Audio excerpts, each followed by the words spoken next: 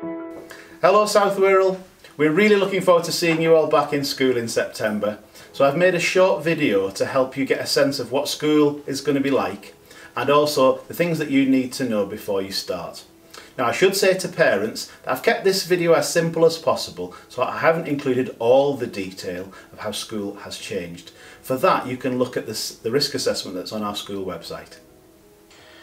This video will include the following things: travel to school, the start to the school day, the one-way system, lessons, break and lunchtime, the end to the school day, and uniform, equipment and parent pay.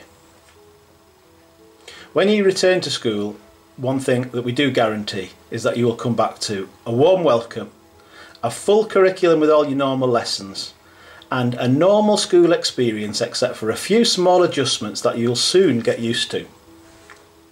The tweaks that we've made to school are as follows. There are 5. Firstly, you'll have a staggered start and end to the day, and this is aimed to reduce crowding at these busy times. Number 2, year groups will be kept as separate as possible at lunchtime. Number 3, we'll have a supervised one-way system for moving around the school. Number 4, we will not share any equipment or resources. And number 5, and this is the most important thing of all, we will wash our hands on entry regularly throughout the day and use only our personal equipment and resources at all times. Buses. Buses will arrive between 8:20 and 8:30 to the normal place. If you're in year 7 or 8, you need to go straight to registration when your bus arrives. Other students should not enter school except to go to the canteen. Year 7 and 8 can use the canteen at break time. Year 9 and 10 students can use the canteen from 8:30 to 8:45. Year 11 and 6th form students can use the canteen from 8:45 to 9 AM. Those year groups can't use the canteen at break time, so this is your time to buy food and drink, and it makes sure everyone has the chance to get some food and drink during the day. For travel to school, I recommend that you only use trains and buses if you absolutely have to. The safest way to travel to school is to walk. Everyone can have access to the bike sheds at the start and end of the day if you'd like to cycle to school. If you want to have some more bike safety training, we will arrange that for you. The bus and train companies are responsible for safety during the journey, so it's important that you follow the rules on trains and buses. Everyone can get access to the bike sheds at the start of day and at the end of the day, and we won't hold the bikes at the end of day, so you can leave when you need to. I recommend that everyone uses a bike or walks if they can, because it'll make you fitter and it'll make you happier too. Every year group has been given an entrance point and they are colour coded. The green groups enter via the student entrance and the blue groups enter via the J block entrance. At 8:30, year 7 enter through the student entrance, that's green, and year 8 enter through the J block entrance, that's blue. At 8:45, year 10 enter through the student entrance, that's green, and year 9 enter through the J block entrance, that's blue. And at 9 o'clock, year 11 enter through the student entrance, green, and 6th form enter through the J block entrance, blue. Remember your colour, because that will help you to know where to go at lunchtime too. This is the student entrance, which is for year 7, 10 and 11 only. You can see from the green sign. This is the J block entrance, as you can see from the blue sign, and it's for year 8 and 9 and the 6th form. And you just walk down the usual route into school through here. This is the J block entrance. Now you've got 2 entrance points you can use. You can come in through the E block door or you can come in through the J block door. The most important thing of all is at the point of entry you've got to sanitise your hands. So this is the infrared sanitizer. You put your hand underneath and then you rub the sanitizer liquid through your hands before you enter school. You can also enter through the J block. Here's the hand sanitizer, and then you can enter. When you enter through the student entrance, you must sanitize your hands, and then you must walk left because that's the way the one-way system takes you. I'm going to walk you around our one-way system now. Coming in through the student entrance, you must turn left. When you use design technology, when you come out of here, you must turn left. This is the P block corridor.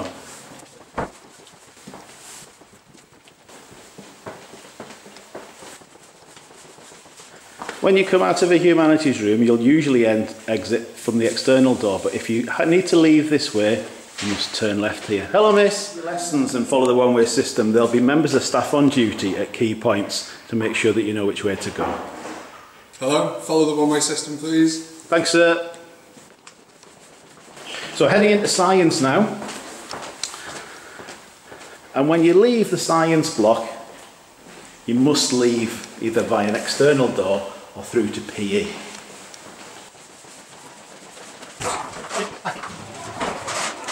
Here we are in PE then, so when you leave PE, you must leave it through this door here. Like on the wrong way?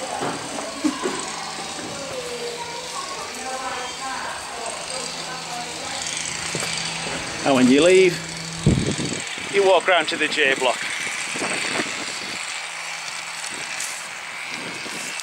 There'll always be a member of staff at the science block corridor to tell you where to go. Oh look, it's Mr. Harrison. Hello everyone, this way please. Thank you, sir.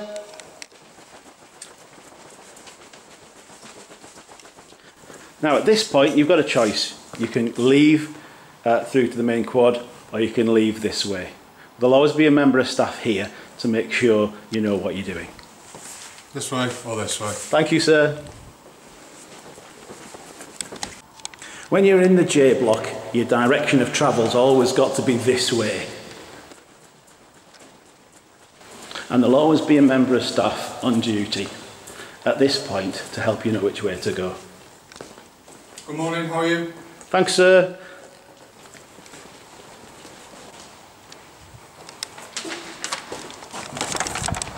E block is a little bit more complicated. You're not allowed to go in through that door.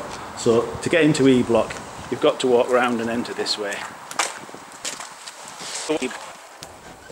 Got your dance lessons down there. History's up there as normal, and then you can exit through that door. So I'm just coming out onto our quad here, and this is the direction we walk. There'll always be a member of staff on duty here. This way please. Thank you, sir. You might also come out that way. So as we walk up in this direction, you enter school by the main office.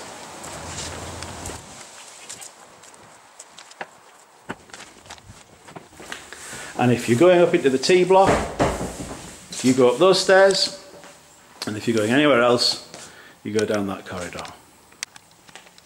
All over school you'll see these signs reminding you to stay 2 metres apart where possible. You must stay 2 metres apart from adults. And you'll also see the green one-way signs all over the school telling you where to go. So while we're in T block, we're always heading in this direction. Leave T block, you come down the stairs, and there'll always be a member of staff on duty at the boys' toilets here to tell you where to go. Just this way please. Thanks, sir. Can't I go that way? No. Thank you. So you can see, we've done a circuit of the whole school. And there will always be members of staff on duty at lesson changeover time to make sure that school is calm and ordered. And that keeps everyone safe. Let's have a look at what lessons will be like. So when you arrive at a lesson, the teacher will greet you at the door, and you must enter straight away, sit down and get on with the task that you've been given. You can't queue up in corridors because it's important to keep the corridors empty and calm. In all the classrooms, the seats will be facing the front, and it's important that you keep 2 metres distance from yourself and your teacher. Every room is kitted out with a lidded bin which can operate with a foot, and every room has sanitizer for you to use, and also it has some other PPE equipment to use if anybody is feeling poorly at any time. You'll have your own exercise book and your own resources, and it's really important that you don't share any equipment or resources with other students. Lessons will very, very soon feel normal, and we will support you with a new routine.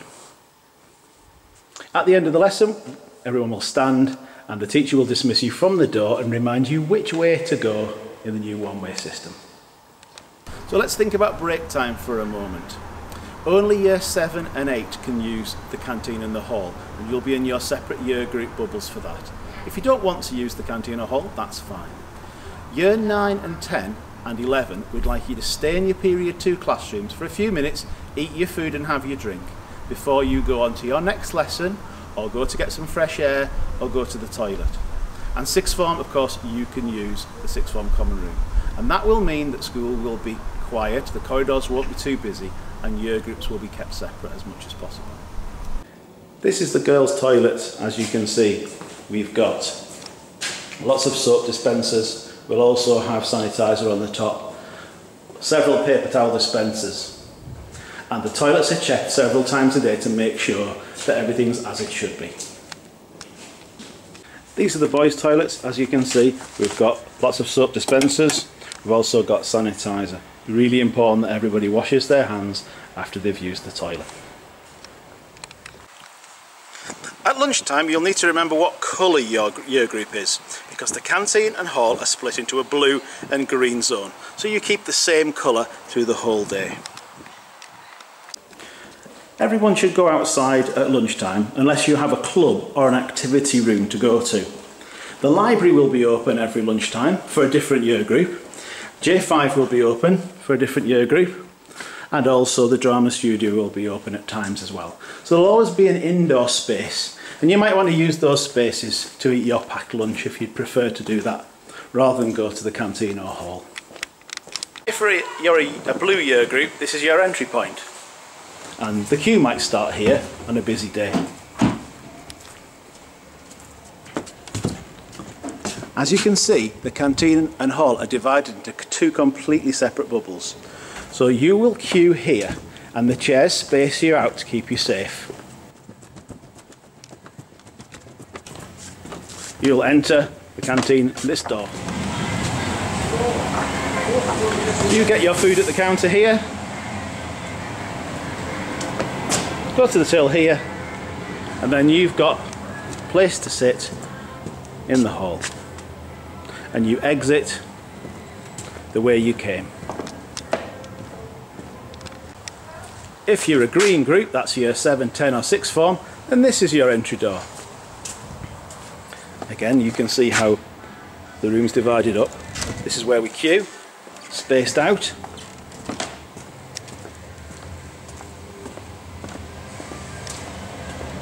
And there'll be a member of staff here to guide you in to the food.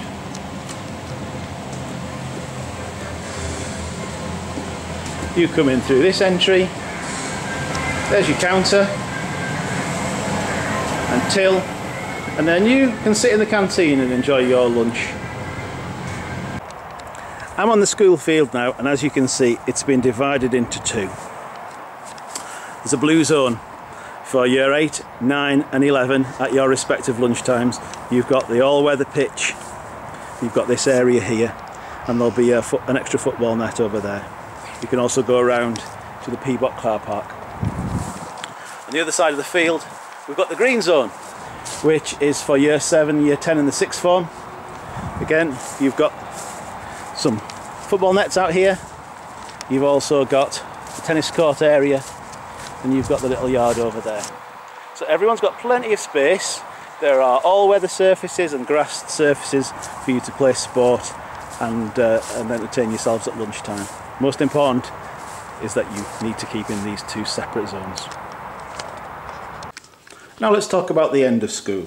School ends for year 7 and 8 at 2:45. You should follow the one-way system and then leave. Year 9 and 10 must also follow the one-way system and leave at 3 o'clock. Year 11 and 6th form finish at 3:15. The buses will wait for year 11 and 6th form before the buses leave, and the bike sheds will be open from 2:45, and you can leave with your bike immediately. The bikes will not be held till 3:15. Uniform is as normal when we return, and that includes sports kit as well. We won't be wearing masks in school. This is advice from Public Health England, because we don't need to wear masks when we're mixing with the same people every day. If you need to get a new tie or badge, please contact school. that the office will be open on the days immediately before we return. All the new school uniform rules will apply, and for PE lessons we've created an extra set of changing rooms so that the changing rooms can be cleaned after every lesson. You must bring your own equipment to school. You mustn't share equipment with other students. You should bring a bag with a pencil case containing a pen, pencil, ruler and a calculator. It would be sensible also to have a rubber and a pencil sharpener. Once school starts, you can buy replacement equipment from student services at this hatch. The next section is mainly for parents. It refers to parent pay. We would prefer students not to use the top-up machines that we have in the canteen for cashless payments. These machines will still be available to use, but we should try to avoid them. Instead, we now have a parent pay system. So this is now our preferred method of payment for any future trips, payments for any activities like food technology payments or art sketchbooks, and for topping up canteen accounts. We therefore strongly encourage parents to register to use online payments for topping up canteen cards. You can view a full breakdown of what items are purchased in the canteen. If parents are already registered for online payments, you do not need to do anything further. When you log in, you will notice there is now a canteen account that you can add credit to. If you've not used online payments before, you will be receiving a letter through the post over the next week. Please register for your account as soon as possible to ensure that you can use it for the start of term. This is not only a much more efficient way of managing the money for parents, students and for the school, but it is also much safer than having shared dispenser machines. So Year 7 will start school on Wednesday, September the 2nd, and only Year 7 will be in school on that day. On Thursday, September the 3rd, Year 7 will be joined by Year 9 and 11. And then on Friday, September the 4th, we'll welcome Year 8 and Year 10 and Year 12 only. On that day, Year 7, 9 and 11 will stay at home. This will give everyone a gentle, quiet introduction to school and will make sure that you understand the new systems, so that when we all start back on Monday, September the 7th, we know what we're doing.